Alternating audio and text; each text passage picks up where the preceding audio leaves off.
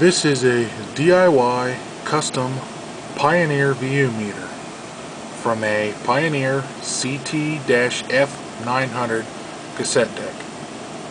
There is the CTF950 and CTF1000 that should have the same VU meter. But before I explain anything, this VU meter was inspired because when I was a kid I was a garbage picker. I would ride around the neighborhoods on my bicycle and see what's in the garbage. And occasionally I found some crazy stuff. And then the Pioneer CTF950 was one of them. And I still do garbage picking today, but I don't do it myself. I got people that work for the garbage company, so I don't have to. But anyway, when I was a kid, when I found that, I found the amplifier that went with it, and I didn't know what was wrong with the amplifier, so I just threw it away and kept the cassette player to tinker with. The VU meter worked, everything worked on it, but the belts, it was kind of sluggish, and then one of the channels was bad. And then after playing with it for a while, I disassembled it, and after I disassembled it, I quickly realized, after I took the boards out, I quickly realized I couldn't get the thing to run on a 9-volt battery and make it portable or anything like that, so it all went into the garbage. And I kick myself in the butt every day over that, because now I realize how much these cassette decks are and what they're worth. Back then I was just a kid, I didn't know. But anyway, basically I found this board on eBay.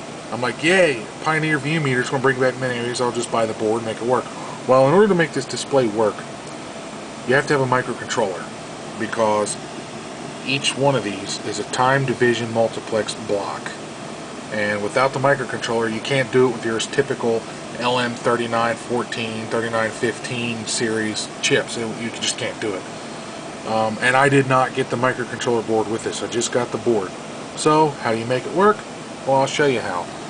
Right here is an AVR ATmega 8 microcontroller running at 8 megahertz internal RC oscillator, driving two Allegro semiconductor A6810 high voltage shift registers. They no longer make these chips, but I do happen to have new old stock when I bought them back when they still were in production. And then back here is the LM324 quad op amp. Only two of the op amps are used, and I don't want to put all the overhead on the processor, so this one does the amplification and the DC rectification and the time constant, the peak time, while I leave the AVR to figure the rest. Reads the analog digital converter and prints it into a display buffer and all that fun stuff. But and then I made a ribbon cable that plugs directly into the breadboard, crimp down connections for the ribbon cable. The ribbon cable comes around to the display board, and then it's holding the display board at an angle, and it comes around and it solders right here.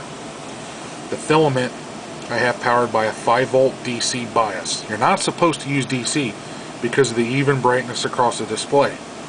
But I compensated for that in software, so that when it scans from here to here, it takes these progressively longer and longer on times, so it looks like it's even across the board. For the most part, there's still some dimming, but it's a lot better than what it was. So this side is actually on shorter than it is on that side.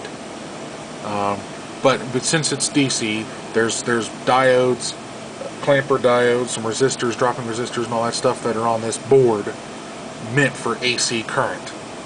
I do have a chip right here on that green board, which is an LM9022, which is also out of production.